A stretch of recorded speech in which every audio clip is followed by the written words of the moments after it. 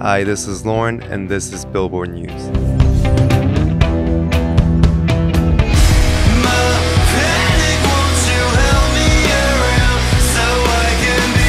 I have to play a game with you. It'll be really easy. I'm just gonna say a sentence and you finish it with the first thought that comes to your head as quick as possible, all right? All right. My favorite late night snack is Instant noodles. instant noodles. Yeah. It's like in my blood, you know, like it's like the one thing that you're not supposed to eat at night. If I wasn't a singer, I would be. A tattooist. Have you ever done one of your own tattoos? I actually have a really close tattooist, and you know, I give her like a really bad picture of what I want, and she just kind of like refines it, you know. And so we kind of go back and forth, and she's like, what do you think about this angle? What do you think about this size?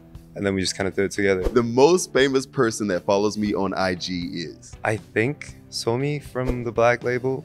Oh, I think. Nice.